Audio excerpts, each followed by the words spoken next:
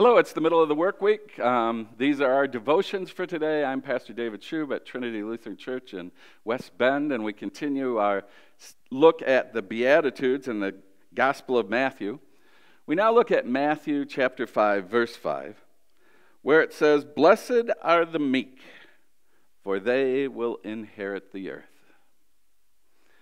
For some strange reason, we think of meek as weak. I don't know if it's because they rhyme or whatever, but the word Jesus used here for meek is a Greek term that describes the breaking of a powerful stallion, wrote Greg Laurie for Harvest Daily Devotions. In the same way, when we surrender ourselves to God's will, we will exhibit meekness. Now, a stallion is not weak. That's a powerful creature, but it recognizes who is in charge. So here we can think of meekness as not so much an attitude toward people, but rather a disposition before God, namely humility. Again, Eugene Peterson has an interesting understanding of this in his translation, The Message. There we find, "You're blessed when you're content with just who you are. No more, no less.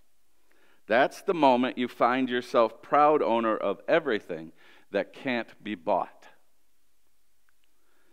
Do we recognize that we are not the center of the universe? Do we recognize that we are not totally independent, but we are interdependent with one another? Do we recognize that we as individuals and even a nation are powerful, each in our own way, but we are only effective as we allow something larger, or as Christians, someone greater to be the one who directs us? Without that wider perspective that comes as a child of God, we turn our power inward, and we can find that no matter how much we gain, how much we acquire, how much power we have, no matter how much we claim for ourselves, we are never satisfied. We never really have anything. I fear that our president doesn't understand the concept of meekness, and I fear most of those who run our country don't understand that. John Robert McFarland, in his book on living with cancer, wrote, "Lee Atwater was a mean guitarist and a mean campaign manager for the first George Bush. He believed in destroying the political opposition in any way possible, not just in beating them, but in obliterating them. He took great pride in being nasty. He was only 40 when he died of a malignant brain tumor. Before his death, he wrote these words, 'I acquired more wealth and power and prestige than most, but you can acquire all you want and still feel empty. It took a deadly illness to put me eye to eye with that truth, but it is a truth that the country, caught up in its ruthless ambition and moral decay, can learn on my dime.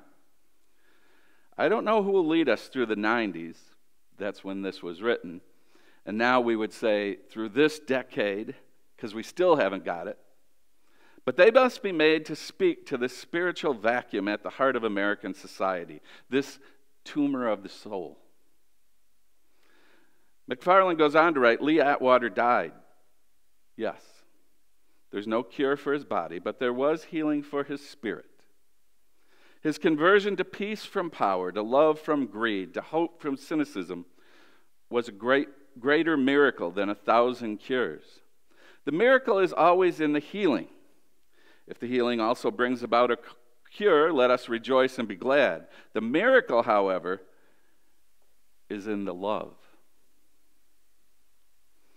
In finding meekness before God, and finding a certain humility before the miracle of life and love, Lee Atwater died having it all, something he'd never had before. You're blessed when you're content with just who you are, no more, no less. That's the moment you find yourself proud owner of everything that can't be bought. Blessed are the meek. Blessed are we when we understand our place in the world of God, and we rejoice in it. Let us pray. Bless us, Lord, with the knowledge of our own power and our own limitations, and help us to live in meekness before you. Direct our power and life to the service of your love. Amen.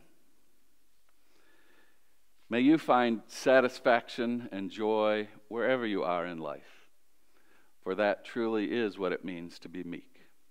Have a wonderful day.